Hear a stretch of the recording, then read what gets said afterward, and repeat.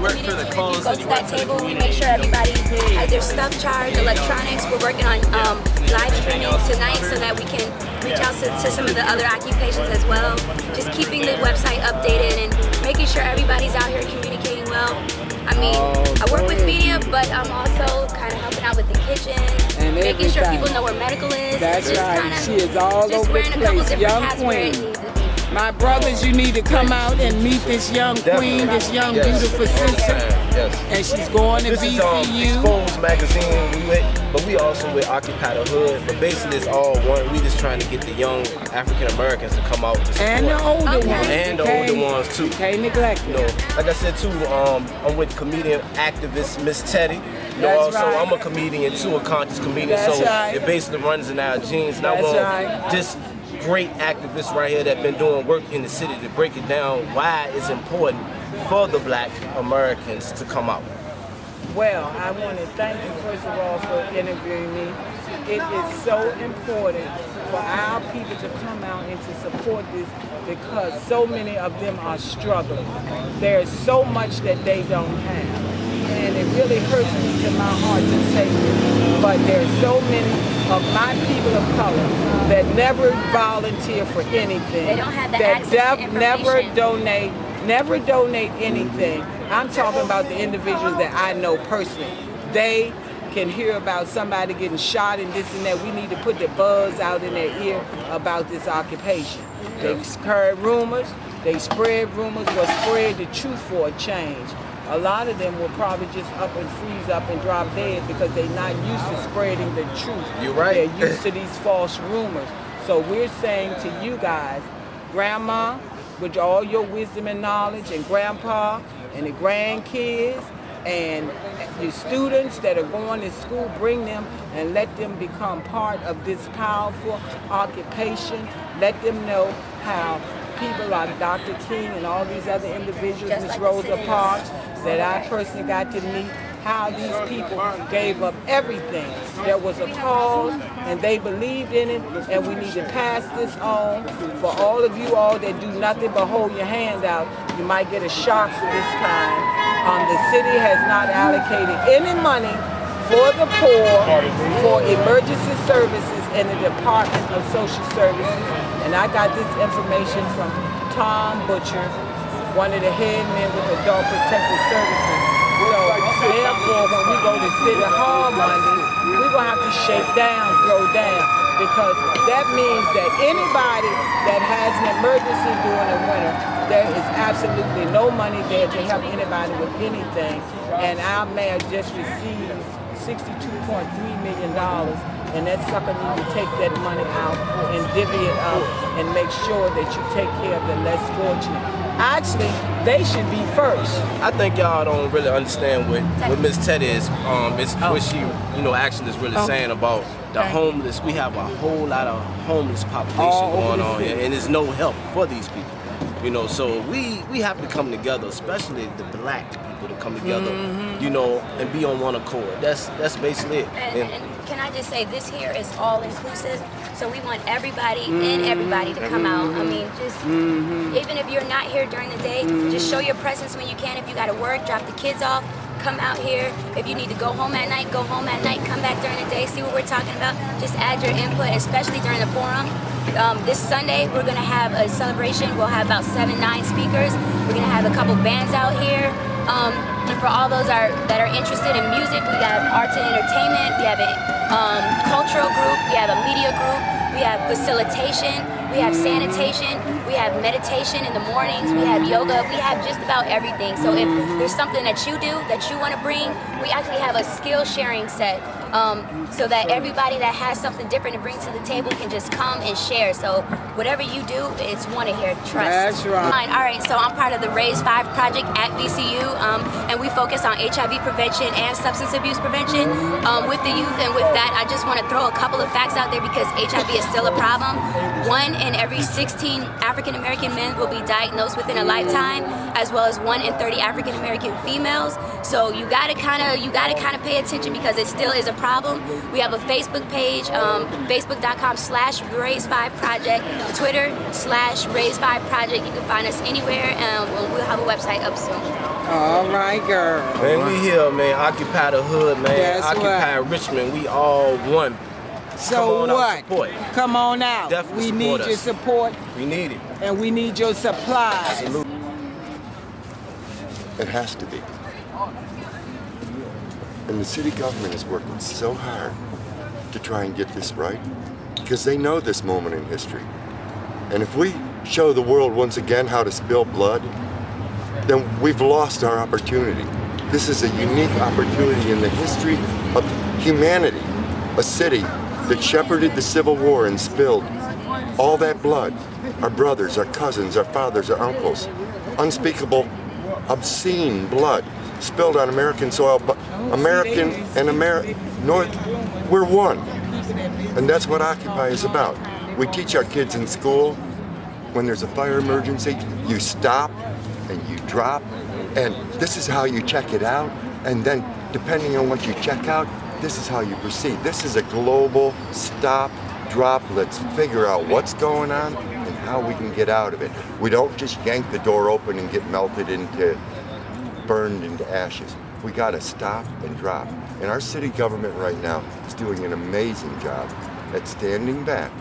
Monday night, there's supposed to be an emergency consideration under expedited procedures to create some sort of moratorium or temporary suspension for some amount of time while we figure out how to deal with the laws that tie their own hands. They, at City Hall, are in civil disobedience of their own laws by not enforcing them. They're not our enemy, they're not our opponents. Hand in hand, we'll figure this thing out. We can and we will show that we're more than the capital of the Civil War. We're the capital of civil transformation, and no city in this country or on the planet will have any excuse that they can't figure it out. We've got to get this one right. There's little time left for all of us, the whole of it. I'm gonna get some many scientists and philosophers over time have understood that there's powers in symbols, that that we have ancient symbols, and just by glancing upon them, they have a power over us. It's kind of hypnotized us, basically. Exactly, it's a hypnotic spell. Yes. Lots of things are hypnotic spell. That's why when you write out a word, it's called spelling. But say, for example, we have one right there. We're looking at the back of it right now, but the front of it is a step pyramid at the foot of the Federal Reserve Bank. And what they have on the ancient symbol that they have on their money is the pyramid with the all-seeing eye on the top. Right. So, what it says, it doesn't say U.S. dollar on any of our money because it's not a U.S. dollar. It's a Federal Reserve note from a private international banking cartel that's owned by international banking families that have not changed over the years. The Rothschilds, the Rockefellers, the J.P. Morgans. Morgan, an agent of the Rothschild family. Woo! There's a pyramid, and then there's the capstones. And the Rothschilds are at the top of the capstones, and so are the Rockefellers, and a lot of them, they share family members. And we were just talking about, the presidents all, being related to one another, and I didn't mean to cut you off, Mr. Scorsese. Break down this Barack Obama relation for the people. Break down the president's relation. As far as I know, the research I've done, that the current president, Barack Obama, is related to George Bush and Dick Cheney and others through somebody named Ann Dunham. And John Kerry too is another one. I think so. I think that. I don't know enough to verify that, but I'm sure you're right. We have an issue with that. Many people don't know that Barack Obama's grandfather was one of the founders of the Central Intelligence Agency, along with George Bush's father, George H.W. Bush, and his father, Prescott Bush, who did business with the Nazis, but so did the World Jewish Council. What is your view on everything in the world, or just in general? I think that basically our society is going down with like the ancient Romans are. I think that's a lot of basically why we're all here, is to try to keep that from happening, try to instill change in society. The biggest problem I see is that there is corruption of all three branches of government by the hands of the economic sector. I mean, even the Supreme Court has been hijacked when it comes to Citizens United versus FEC, you know. Money is now expression, in my view. If money is expression, so is I this. speak as an individual, not for the group. I will preface these statements of what I think with I, as it applies to the unbreakable principle of democracy, and as it applies to the whole group, we will distinctly differentiate from those two different types of conversations. So along with that, this is our community kitchen. There is a designated staff, but because we are all a community, anyone can participate because everyone has the competency to apply their, their willingness to help. Okay, this is our kitchen, and for the kitchen, we always need water, lots and lots of water, and lots of bleach to keep things sanitized. We need cooking utensils as well. We need cups. We need like just basic foodstuffs, coffee, napkins, paper towels, varieties of different dry goods, things with rice, beans, staples. It's getting ready to get cold, and as the occupation moves on, we're going to need foods that are sustainable for the human body in the winter. And it's really, a self-explanatory situation. That's the core of this democracy. What type of stuff would you need if you were outside in the wilderness? All right, this is our food tent. This is our food tent. We store a lot of dry goods here. As you see, we still have water, but humans consume a lot of water. Our bodies are 70% water, so we consume a lot. Here are some of the clothes donations from Comfort. We always need clothes because, as I mentioned earlier, it's getting cold, and we want to be able to facilitate the needs of those who may not have anything warm. This is the mission that we have agreed on, to equally share everything that we have, without the pretense of one being in control of one thing.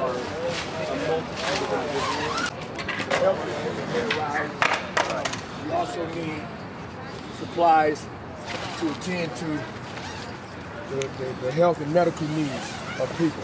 This is our medical tent.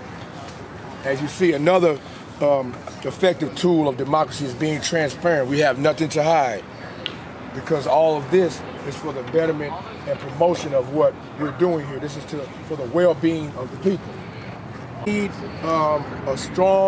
this is perhaps what we really don't have a lot of. We need a lot of utility goods, utility equipment, brooms. We need towels for cleaning, all spectrums of cleaning.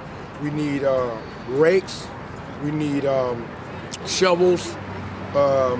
Just your basic, landscaping and utilitarian type things of a democratic spirit.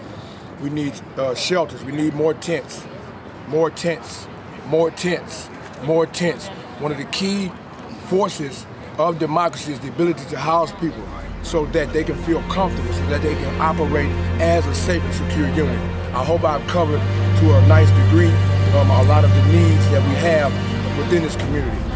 And I want to thank all of you for coming down here and giving your time to take time to, through the media and through audio, to help us out. We really need help. And remember, we are fighting, intelligently for you, all people in America. We all are one.